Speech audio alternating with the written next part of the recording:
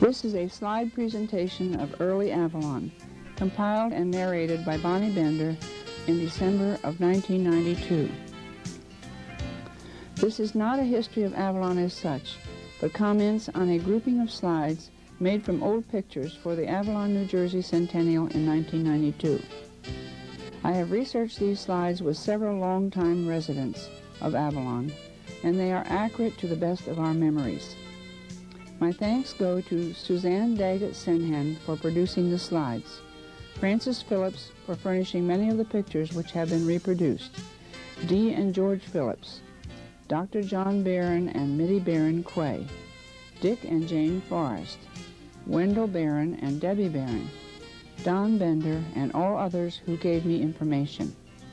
Other sources were A Brief History of Avalon by Dr. Agnew R. Ewing and The History of Avalon by Bob Matt.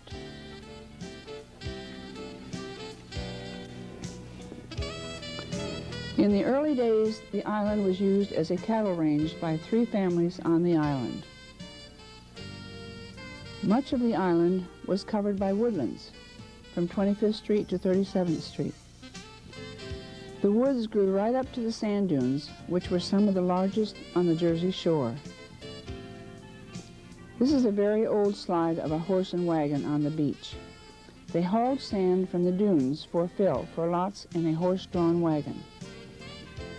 There was a great profusion of wildflowers. This is a field of wild hibiscus. This is the first house on 7 Mile Beach. It was between 30th and 31st Streets, called Old Limerick. It was torn down in 1907. An old sawmill. Many of the original houses were built from trees grown here. Many may remember a later lumber yard owned by Mr. Clouding at the corner of 28th Street and 2nd Avenue. When they leveled the dunes, this remains of an old tree was found at the corner of 9th Street and 1st Avenue, looking to the beach. This is the same tree looking toward the inlet. Betty Statner's house is behind. United States Life-Saving Service. Left to right, we have Dick Cross, second is unknown, Captain Swain, Howard High, Corey Nickerson, Al Taylor, and Sam Morton. Excursion train. This picture was dated June 4th, 1890. The story has it that they brought prospective buyers down and sold them lots at low tide. Avalon Beach Development Company in the 1890s. They look like fast operators, don't they? Now these are the town fathers, Avalon Beach Company stockholders. Dedication of the causeway and boardwalk. U.S. Life-Saving Service from 1895 to 1913, then later became the U.S. Coast Guard. The name of the boat is Relief. Walter Smith is the first one on the left. He was George Phillips' grandfather.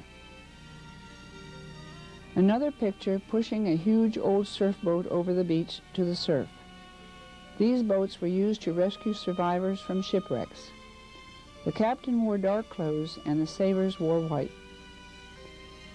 The inset at the top was the schoolhouse and Borough Hall. Dr. John Barron tells us that he went to school on the 1st floor and the borough meetings were held on the 2nd floor. The bottom photo is a glimpse of farmland at Avalon, New Jersey. An aerial view of Avalon in the early 30s. See how it juts out in the ocean and how little of it was developed. The end of the boardwalk was at 32nd Street. You can see the bend in the boardwalk at 25th Street and the old casino at 29th Street. Avalon Avenue came as far as 29th Street, 1st Avenue to 37th Street, and 2nd Avenue or Dune Drive was the railroad, which went through the woods to Stone Harbor. That section was called Holiday Beach. If you follow the railroad to the north, you can see the horseshoe curve. See the black line as it goes across Townsend's Inlet. Early houses. This was called shantytown. These small houses were grouped around by the life-saving station. They were lived in by the families of the lifesavers. This shot was across the 21st Street Bridge. This island was called Seagate. 25th Street over the bridge was called Sewickley Island. This cottage was built in 1909, first owned by Alice Kilpatrick and Florence Marshall, then by Savins, O'Keeffe's, and now Joy O'Keeffe Filbert.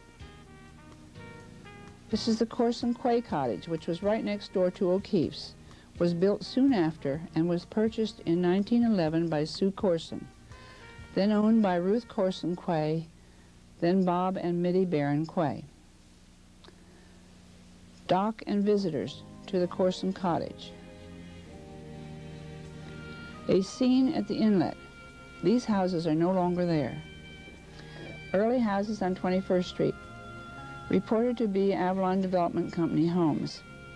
The inset reads, "Artists find many opportunities for sketching at Avalon. The sand dunes, woodland, and ocean afford a combination rarely found anywhere in the USA."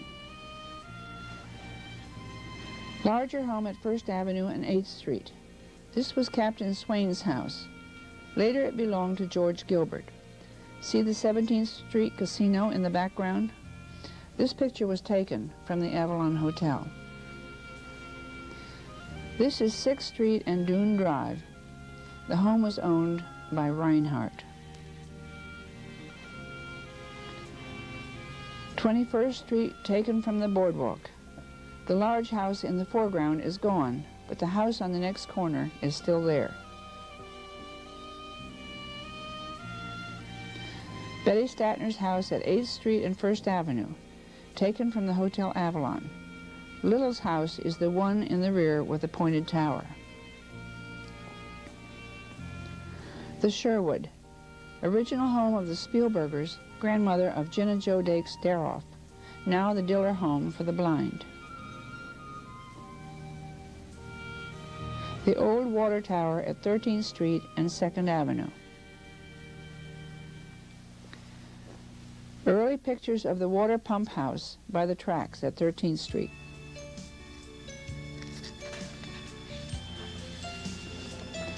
Second water tower with the water pump house. Interior of pump house showing the gasoline-powered engine, which had to be hand-started. This was done by the same gentleman who lighted the gas lights at night. His name was Thomas Needham, and he was Dr. John Barron's grandfather. Camp Seacrest in Avalon. It is believed that this was the Walsh home situated at 13th Street and Avalon Avenue, which now has been beautifully restored. Michelle's Children's Playground at 21st Street.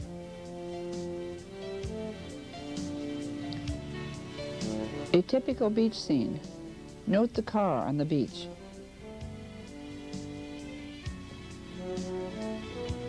Lifeboats had become somewhat smaller, but clothing had become somewhat more bulky.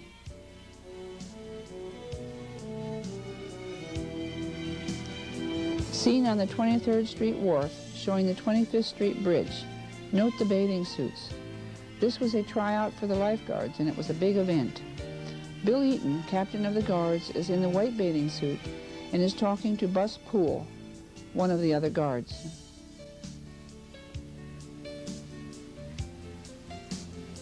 Hun Cole's airplane in the late 20s. A ride in the plane at that time cost $2. Bathing beauties posing with the airplane.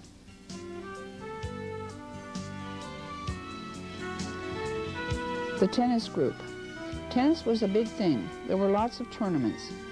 Left to right, the first person is unknown, then Paula Bodine Carr, Red Herbst, Mayor Bergner, another unknown, possibly Marjorie Little, then Jack Scattergood, Anna Margaret Calhoun, and Harry McKinney.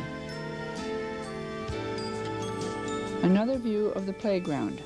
Look at the dunes between the boardwalk and the ocean. Aerobics, 1930 style, at the 33rd Street Beach. Called calisthenics then. Note the dress, especially the leader. Running into the ocean. Look at those bathing shoes. A beach party. Strollers. The couple in the foreground are the parents of Doris Hannah of Avalon. This is a postcard scene. Note the hand-painted sky. This is what they called a colored postcard. An old interest note. The interest works out to be about 5%. This is interesting because of the names of two of the town fathers, Gilbert Smith and Lewis Canfield. This is the old railroad bridge. It was very narrow. You could look right down into the water on each side, especially scary on the inside of the curve. The train traveled at a very slow speed, maybe 5 miles per hour. Dr. Barron said they used to walk this bridge, and when a train came, they got out on one of the beams. The railroad was very important to Avalon. There were no roads to the island until after the turn of the century. Mr. Ludlam's grandfather, the huckster, brought his vegetables to Avalon by boat and wheeled them around town in a wheelbarrow. This end of the bridge construction does not look very secure, and I understand that it was washed out several times. The Avalon Railroad Station at 8th Street and 3rd Avenue. Waiting for the train to go home. This is the Piermont Station, which was between 32nd and 33rd Streets, in the middle of Dune Drive. It is now at 151 33rd Street. It was purchased and moved there when the train service was discontinued. Huey H. Holmes owned the house in the back. Wendell Barron's room was on the 3rd floor. That's the window in the point. Catching the train at 21st Street, actually between 19th and 20th Streets. One of those old cars could have belonged to Jitney Alice, who met all the trains. This is an old house on the waterway. Boathouses, Cornell Harbor and 7th Street. Fishing nets at 33rd Street. Boat and nets belong to High Bats. This is the entrance to an old boat, which was used as a house. It was located at 11th Street Marina. In the early years, it was called the Coast Guard Cove because the Coast Guard boat was moored there. Then it became Harvey's Harbor, and now the Commodore Bay Club. Lifeguards in 1938. Top row, Bill Eaton, Artie Gager, G. Murray Wolfe III, Bus Poole, Howard Smith. Bottom row, Don Bender, Russ Conrad, Howard Bacon, Carl Tress. They worked 58 hours a week and received $60 a month as a first-year guard and $90 a month as a regular guard. This is the bathing beach. North end of the island at 6th Street. North end of the island, 6th Street looking east. The post office is on the left. Typical seashore cottage in Seagate. Borough Building and Second School. The first school was held in the home of Minnie Tucker at 7th Street and 2nd Avenue. The third school in Avalon in 1912 still stands and is now the town library. Memorial Day Parade at 21st Street. This was in the early 30s. As for the businesses in town, this is Barron's early delivery truck. Grocery delivery was the common thing.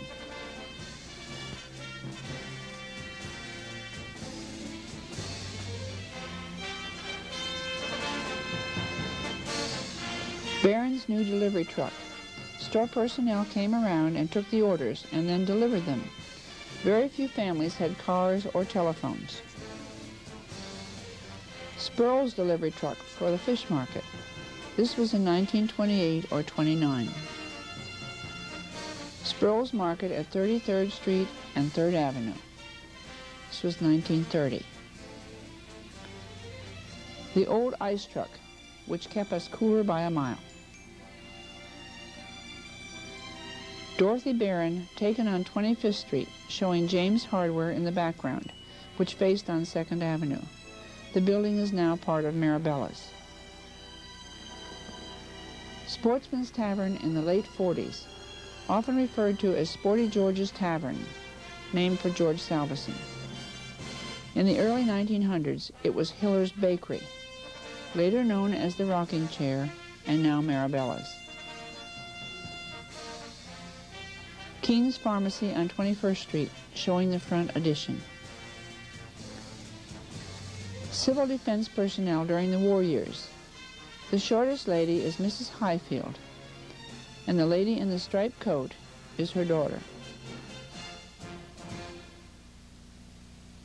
The old post office, originally on 6th Street, now 1019 First Avenue facing west. Walter Smith, Francis Phillips' father, was the postmaster. The old Causeway Bridge at 21st Street, open for water traffic.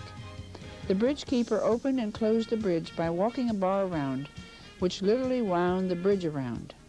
This operated until 1968, when the new bridge at 30th Street Causeway opened. This is a grand old house at 33rd Street and 1st Avenue. It is still there. It's painted blue. 1st Avenue from 9th Street looking north. The Avalon Hotel is at the far right. 22nd Street and 1st Avenue was the Wolf home. Later, Jim Hunter lived there.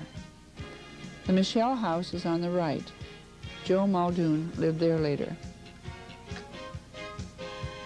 This house is at 11th Street and 1st Avenue. Originally was on 5th Street and 2nd Avenue, owned by Renshaw. Note the gas lights. Ground free, house at actual cost to bond purchasers. Right today. This was the real estate ad. Located at 10th Street and Avalon Avenue. You can see Wells Church behind. This house is still there. 1st Avenue and 32nd Street, Piermont. Built by Bill Whitmire. Earlier years, it was a summer home for the mentally retarded, run by Miss Rachel Brewster. Roberta Brewster, her sister, was Don Bender's kindergarten teacher in Lansdowne. House on the right belonged to Wilkinson's, and the next on was Clark's, better known as the Sea Lark. Residence of P.O. Falwell and Charles B. White on 21st Street. This house was believed to be Anne Cannon Reynolds' home of Cannon Mills and Reynolds Tobacco. It is now painted light green, located at 22 East 22nd Street.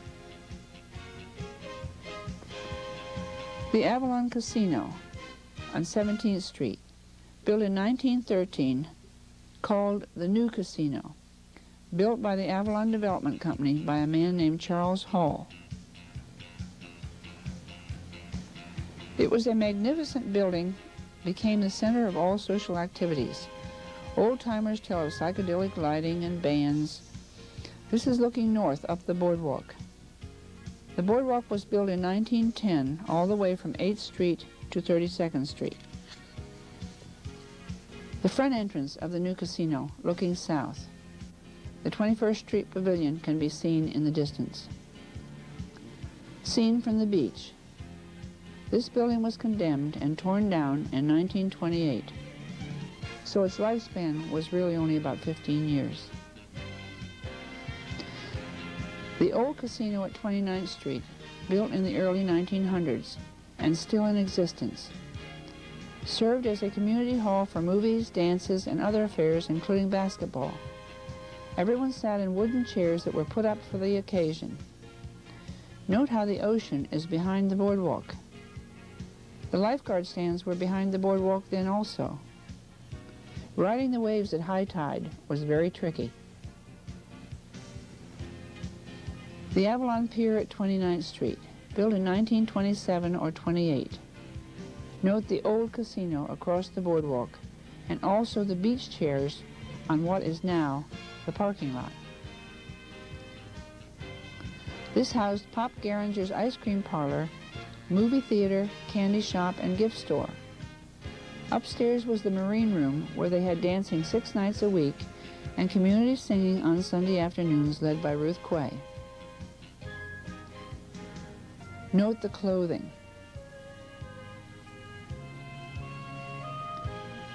Full-length view of the pier. In the back was the fishing pier, which was destroyed by a barge in a storm in later years. This is where young couples used to go to watch, quote, submarine races after the movies. Showing the old casino. The ice cream store on the boardwalk was called Pete's Place, looking from 21st Street Pavilion. Larger shot showing an ad for Swan Beverages on the building. This building burned along with its owner. Lifeguard station at 21st Street. Peace's house at the inlet with the tennis court. You may remember it with a figurehead on the north side. It was insured by Lloyd's of London. Leeming House at the northernmost end of the island.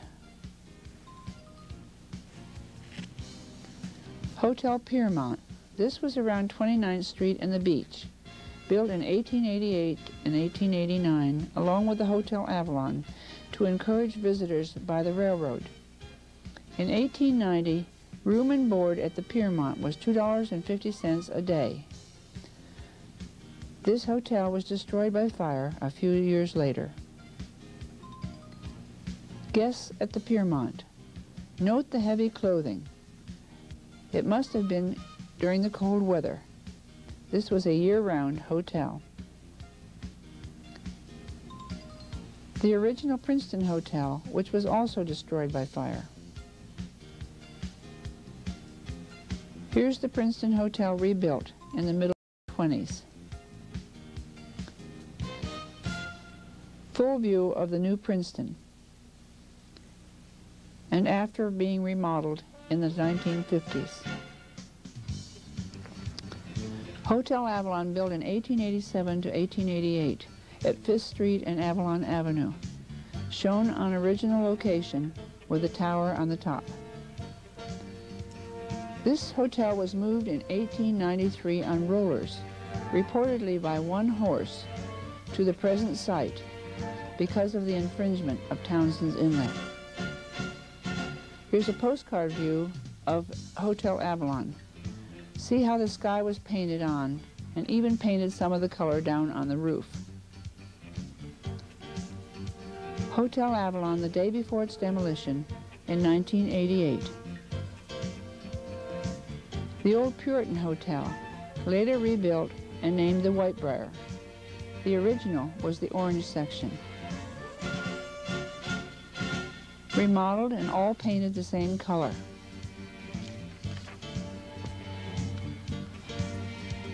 An aerial view of the Puritan. This is a good picture. You can see the big house on 21st Street that we previously saw, and the lifeguard station and pavilion at 21st Street. The hotel and house have been replaced by the Whitebriar condominiums. This is a fishing skiff at 19th Street looking north. Across the 21st Street Bridge, taken from the 23rd Street Wharf. Princeton Harbor, north side from left to right. The owners were Clevingers, Durbins, Whitakers, Browns, Hinterlighters, Erskines, and Sargents. Princeton Harbor from the 21st Street Bridge, going from right to left, Savins, O'Keefe's, quays, Avalon development houses, which are across the street from the water, and then back on the harbor, the Blakes and Johnsons. 3rd Avenue Canal looking north. Princeton Harbor goes off to the left. Princeton Harbor, north side. From the 21st Street Bridge looking north, Pennsylvania Harbor goes off to the left.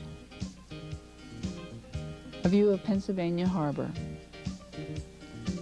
3rd Avenue Canal looking at the 21st Street Bridge, Johnson's and Valentine's houses. Cornell Harbor looking east. The beginnings of Harvey's Harbor. An aerial view of Harvey's Harbor. The Union Church, the first church built in Avalon in 1892 at 32nd Street and 1st Avenue. In 1893, it became the Piermont M.E. Church at Avalon, now remodeled into a private home. Colored view of the Methodist Church showing Highfield Store, Dr. Weintraub, women doctors, and the pavilion on the approach to the boardwalk, where Sunday school was often held. An early view of the Wells Presbyterian Church taken from the Hotel Avalon, the second church built in Avalon, also celebrating its centennial. Another scene of Wells Memorial Presbyterian Church in the mid-30s. Sacred Heart Roman Catholic Church, now Maristella, built in the late 20s. A postcard view of Maristella. St. John's Episcopal Church. The Old Baptist Church still survives as a private home at 17th Street and 2nd Avenue. U.S. Life-Saving Service Station built in 1894. The service later had its name changed to U.S. Coast Guard. This is the view from the back. The high tide mark was 100 to 150 yards from the station.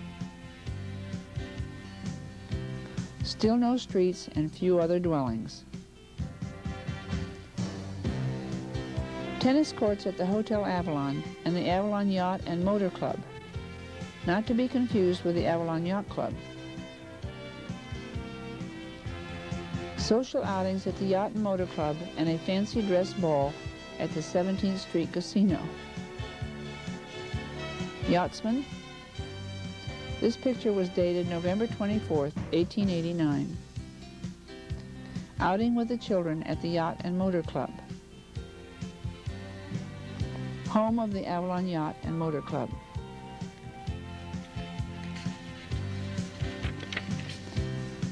Avalon Yacht Club. Original members met at the 17th Street Casino. It was a social club, and they formed the Avalon Yacht Club. They celebrated their 50th anniversary last year at the present location.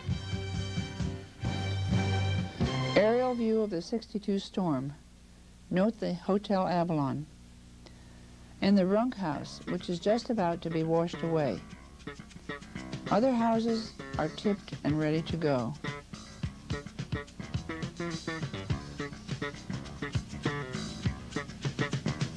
Postcard views of Avalon. 10th Street and Avalon Avenue, looking at the inlet. The concrete block house was the Hoopers.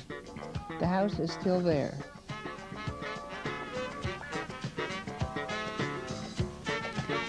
This is another view of the same location.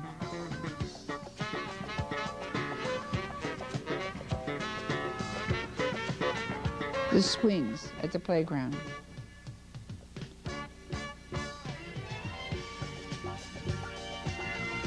The sliding boards.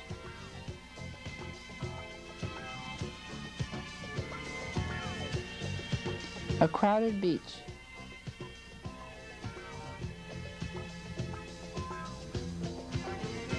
Avalon's dunes.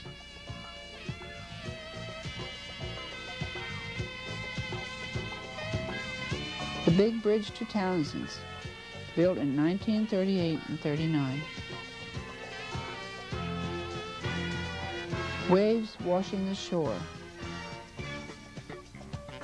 Stone Harbor Yacht Club. This is an artist's conception. Note the sails are bigger than the building, and the perspective is also out. Send a card and check your feelings. My dear better half, I landed weary and tired. Had a bad night. This resort is too terrible. Lots of millionaires. But I'm too tired. Please send me my fare. We'll see you next week. Yours, maybe. Bonnie Bender.